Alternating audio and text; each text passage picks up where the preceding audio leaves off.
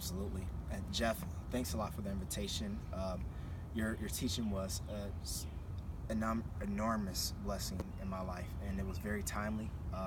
You've helped me answer prayers at a crossroad I was at with a decision I was making with one of my key foxhole friends, and I feel that God is moving and doing amazing things in all of our lives right now, and we want to continue to do those same things for Him and bless Him by, doing what's in His will and serving Him and ministering to others.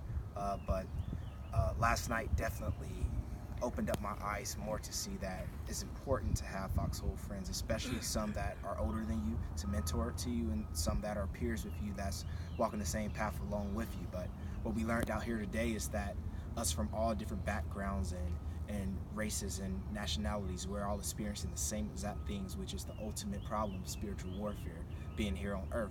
And we have to remember to go to the one answer and the true source of solutions, which is Jesus Christ Himself. And that will actually unify us together, where there will be peace on this world. And